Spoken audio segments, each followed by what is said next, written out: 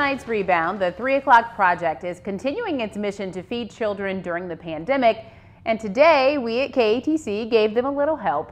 Members of our news crew volunteered at several locations in Lafayette Parish, including the Martin Luther King Center in Lafayette. There, volunteers handed out around 200 meals, 100 gallons of milk, and lots of fresh fruit for families who came through. Members of the Oasis Community Coterie also worked at the MLK Center today. They say it's their duty to help their community during this time.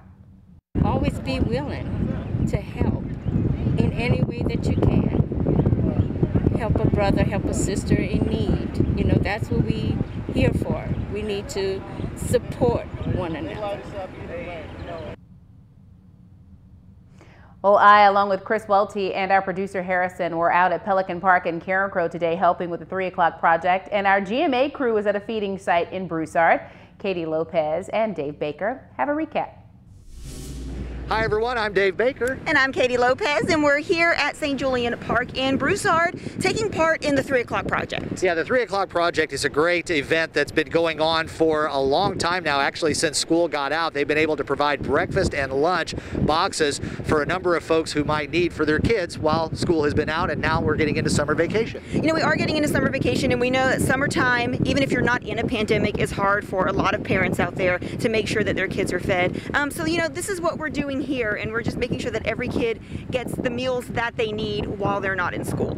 You can also help too. KATC is partnered with the Scripps Howard Foundation. We've already donated $12,000 to the 3 o'clock project, and we're asking our viewers to also try to match that, and you can find out more information about that by going to katc.com. Yeah, so guys, if you can do that, it doesn't take much. All you have to do is, let's say you're going to your local grocery store anyway, go ahead and pick up a few more items. You can go and see a list on there of what they need for this project, and just go, and they have a place for you to go and drop it off.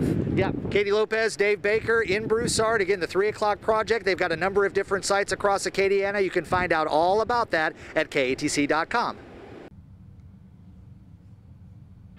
Well, the most rewarding part of it all was the thank yous from the people who are coming through and picking up food, and it's our continued mission to help you recover from the pandemic. Go to katc.com. There's so much information there, job information, how to make ends meet, how to cope with the stress. You can find it at katc.com/rebound.